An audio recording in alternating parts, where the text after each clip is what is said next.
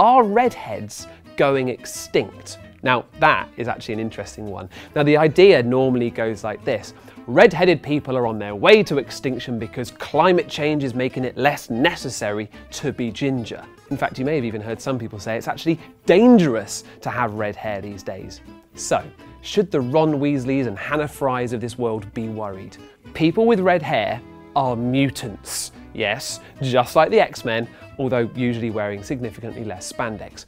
To have red hair, you need to have a mutation in both of the versions of your MC1R gene, i.e. you need to have inherited that mutation from both your parents. That's because red hair is a recessive gene variant. You need to have that mutation in both copies for it to be noticeable.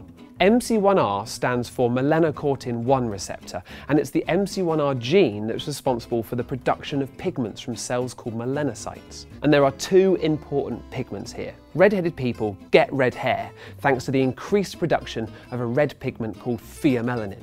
That pigment is also found in freckles and in countless species other than humans, including birds and some reptiles. Gingerness isn't just a human thing. The second pigment is the dark pigment eumelanin, which redheads produce less of and which results in them having paler skin. Oh, and interestingly, the MC1R mutation that controls the production of these pigments has also been linked to a higher sensitivity to pain and an increased need for anaesthetic during surgery. We don't actually know why that is though, but MC1R has been spotted in human pituitary tissue, glial cells in the nervous system, and in your brain's grey matter.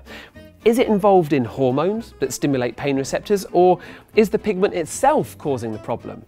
Who knows? So, okay, redheads might feel more pain, but is that why people think they could go extinct? Well, no.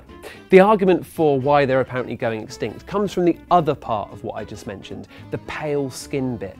Reason is, some people think that the mutations spread partly as an adaptation to cloudy skies.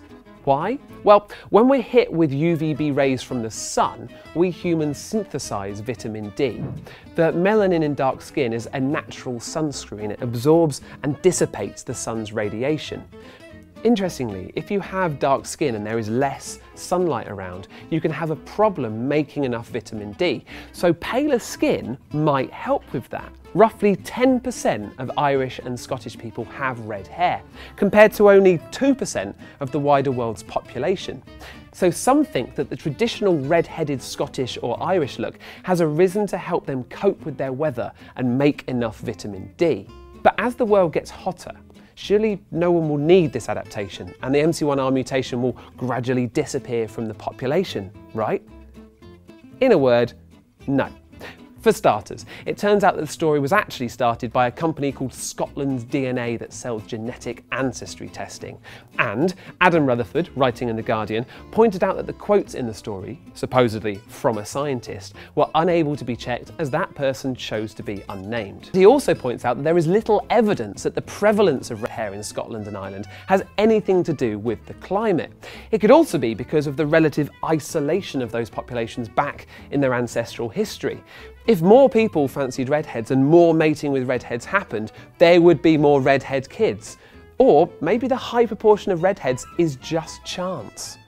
The story didn't first appear last year either. In 2007, a similar story did the rounds, this time supposedly from Oxford Hair Foundation, and again, completely debunked. Even if climate change was so bad that every single redhead died before they could have kids, that still would not get rid of the MC1R mutation, because it's recessive. You can carry a copy without showing it or even knowing you have it. And when two carriers meet up and they have a kid, bam, there's a chance of a redhead again.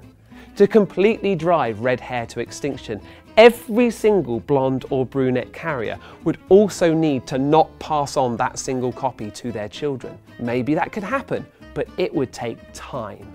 Recessive gene variants stick around for a long time in populations, even ones that are much more likely to be harmful than red hair. So rejoice, redheads. Your lives are unlikely to be ruined by climate change. And maybe I'll see you all in the Netherlands, where they throw a huge festival every year for thousands of redheads. Sounds pretty fun.